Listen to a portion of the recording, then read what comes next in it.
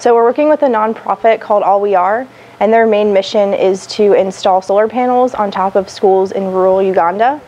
The current electric grid in Uganda isn't really that widespread, so it doesn't reach to the rural areas. Even where there is access to electricity, it's not reliable. It's really hard for students to even have light in their schools.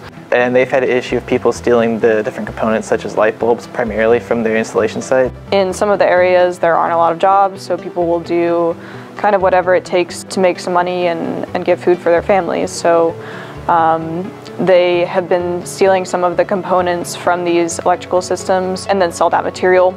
They came to us requesting that we come up with some sort of security system in an attempt to thwart all these thefts.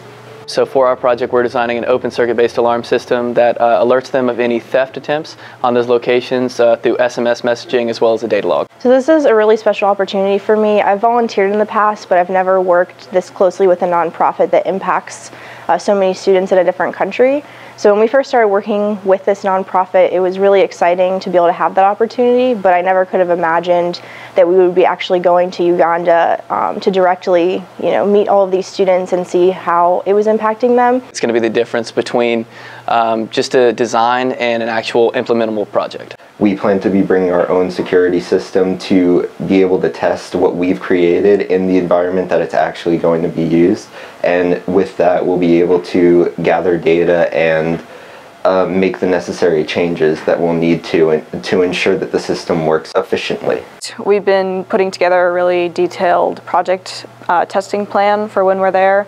We want to test the communications subsystem.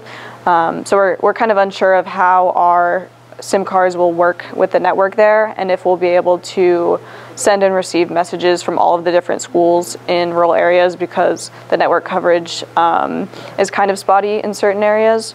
Working on a project remote like we're doing is incredibly difficult. It's hard to understand a system and see a system from a design point of view when working thousands of miles away. We also are going to test our solar panel over there, and it'll be during the rainy season right now, so we're kind of interested to see how that would affect the solar output that we're able to get from that panel. So we have gone through a few iterations. I know there's been some expansions as far as the functionality of our system. So in theory, at first we just wanted to make sure to deter the theft. And then second semester we've expanded to be able to send an SMS message to alert them immediately of any theft attempts, as well as data log the system so that they have data to find trends, as well as try to see where they can improve the systems and make sure that they're focusing on the areas that they need to focus on. I'd say one struggle about this project is that All We Are wants us to buy everything we possibly can from the Ugandan market, so it makes it a little harder because things that we buy here to use to make our project we might not be able to find in Uganda. So far we found most of it, but we're trying to cut costs by finding a smaller wire, or just there's some components that we haven't been able to find yet but we're still looking for, so it's probably one of the more difficult parts of the project. But just for the senior design project, just being a part of a team working on the actual project instead of just learning the theory is definitely a great experience. And then just being involved in a group such as All We Are, who's using engineering to help make the world a better place. We were really lucky, and it definitely means the world to us to be able to go and meet the people from Uganda that were working so hard here to help. Just being able to interact with those people and see where they're coming from and what our project's actually doing and what we can do to make our project better is a great experience. I'm really excited for it and happy we're able to go. Really, really incredible to be there and really get to see not only just Kampala but the villages and see what it means to I guess not have the opportunity that we have. Each and every day, see the things that I'm taking for granted and really experience something far different than the life that I live today. How's everyone feeling?